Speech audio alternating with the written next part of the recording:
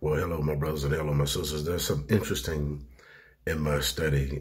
One of the things that I was studying in the book of Revelation in Asia Minor, the seven churches of Asia Minor, John was talking in one particular church of Philadelphia. And in one of those verses, with the church of Philadelphia, the scripture says that you have little strength, but you are faithful. You have kept my word.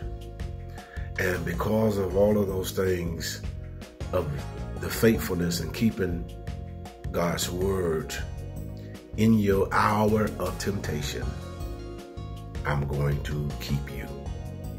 Are you hearing me? Because of your faithfulness, because you have kept God's word. And I'm talking to someone right now. In your hour of temptation, God is going to keep you and preserve you. Hear me. This is your word.